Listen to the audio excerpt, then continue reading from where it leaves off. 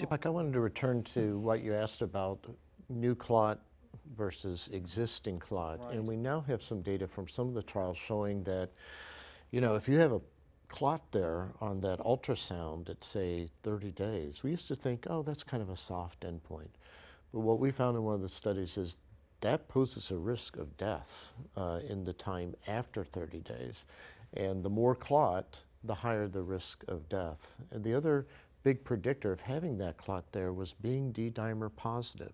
So we do have a marker, even if you don't get an ultrasound, of the likelihood not just to the presence, but to the extent of the clot. And greater clot, greater risk. And just so the audience is clear, you're referring to asymptomatic clot. Asymptomatic clot can be, the point is asymptomatic clot can be a killer. Right. Well, Yeah. and if I can just add to, because we have very similar information, and the guidelines back in 2012 kind of took a departure where the group sort of said the important events are only the symptomatic events. But if you think about this condition, the main primary reason to give prophylaxis is that fatal pulmonary embolism in many patients presents as sudden death. And so there's no chance to treat the patient. And if a patient survives a pulmonary embolus, most of them, the prognosis is excellent with treatment.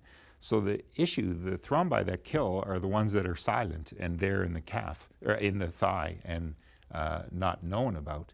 And these asymptomatic thrombi are not surrogate endpoints from the point of view of other trial terminology. That's actually the disease before it has the last manifestation that we're trying to prevent, which is fatal embolism. And so proximal vein thrombosis, even if it's asymptomatic, is a sinister and serious condition.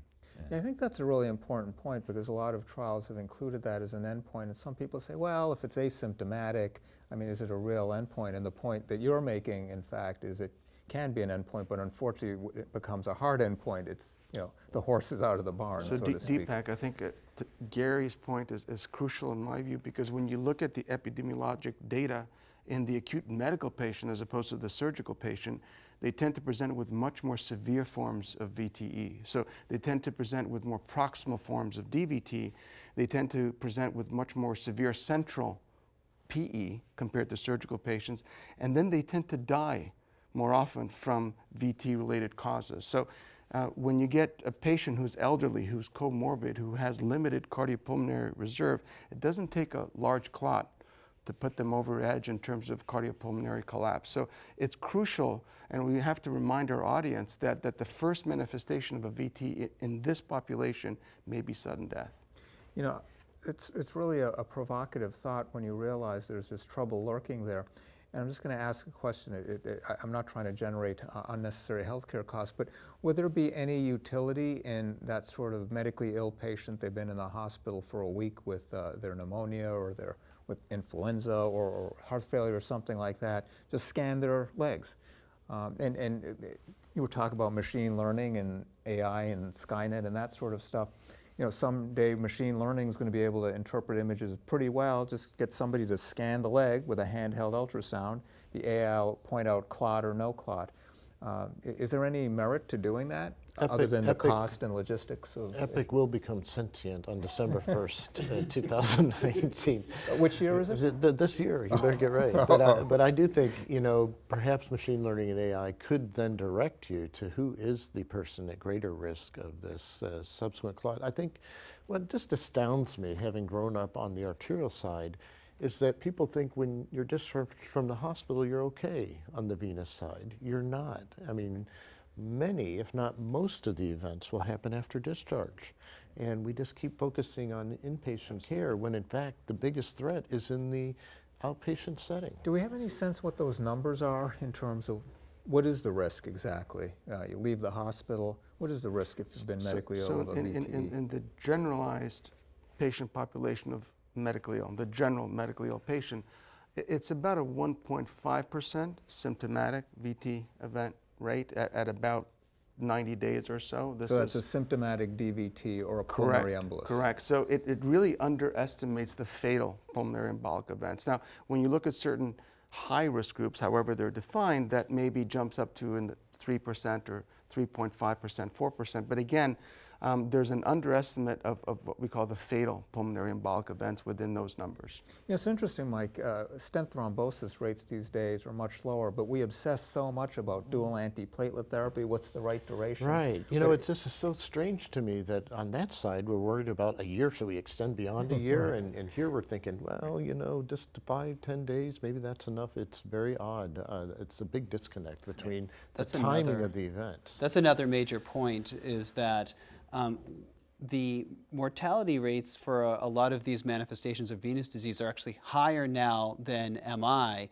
Like in hospital and 90-day mortality for PE is higher than STEMI, but probably because our therapies are so advanced for STEMI, but it's still true. And if you talk to house staff, they're not really worried about PE or DVT. There's a very laissez-faire attitude about it, when actually it's a very important comorbidity and complication. Yeah, Yeah, Deepak, just to add to that, I think, you know, cardiology's done such a good job of reducing the outcomes and improving the outcome of patients with coronary disease and so on. Well, thank you. So there's, but there's a lot of people living with finicky hearts and other things, and so we don't need a huge embolus to push these people over. I think that's really important. But just to the numbers again, so Alex mentioned the symptomatic rates, right? But if you look at the asymptomatic proximal thrombosis rates that we talked about, those are going to be like 8 to 10% at about a 30-day period. That's one thing. Secondly, we vastly underestimate the contribution of pulmonary embolism to death in these cardiorespiratory patients, because we get autopsies in very few, and a patient who dies with 4 or 5 reasons to have shortness of breath and other conditions, pulmonary embolism is way down the thinking. So I think and just to wind it up with your question about ultrasound. Yes. So I was just thinking no one's actually answered the question. So at the moment, the yield is not high enough to apply that to the broad population. I would say it might be a useful thing to do if prophylaxis was contraindicated and you couldn't give prophylaxis to a patient, then maybe that's okay. But I think if machine learning, as Mike talked about, can help us pick out people with much higher risks and get those yields up, you know, then it may be useful. And you may not need that's the other thing, you may not need a sort of a full leg type of ultrasound, because what you're just trying to find are big thrombi in That's the what I meant, just a thigh handheld and the device, popliteal. scan the thigh. Right, so the thrombi that are going to kill somebody, and that's what you're may be able to do. So I wouldn't dismiss the case-finding strategy, but first, we're better off because we've really improved the safety of prophylaxis in recent years. And so therefore, if we can give primary prevention, that's a better approach.